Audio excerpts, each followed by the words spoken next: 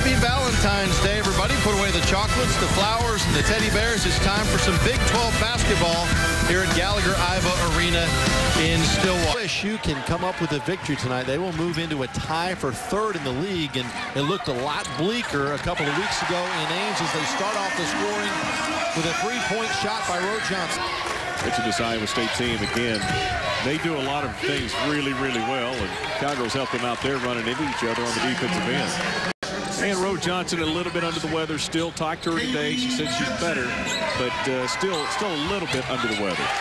And how about this young lady, girls in white? Mentioned it earlier, but these two coaches are so good. They take these kids, they put them in the right spot. They know how to really create against each other. And another great defensive move by Oklahoma State. Only allowed 2 offensive rebounds in that first contest. Right now, Cowgirls out rebounding Iowa State 6-2. Cowgirls have 2 offensive rebounds, and the Cowgirls are the team that looks like they want to shoot the 3. Can't get that one to fall.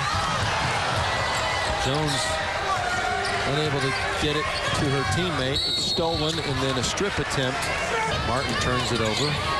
Iowa State quickly down. Long 3. Rattles in. Byer trails the play. Only place it could be and not be intercepted. Jensen can't hold on. You get that many extra opportunities against your opponent.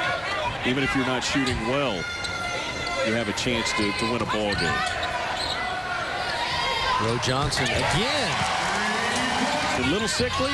Maybe. But she's playing terrifically. Iowa State with an answer from the corner. Clock at 5 for the Cyclones. Great defensive possession. Another three-point attempt. This one goes down for Williamson.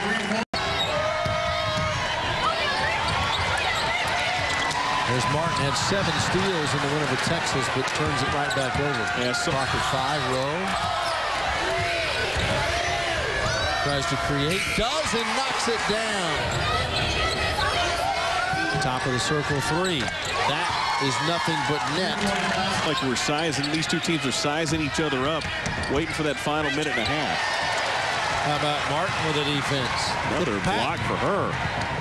Layup good. If she's even, she's leaving. Forget about it. Shot clock under 10.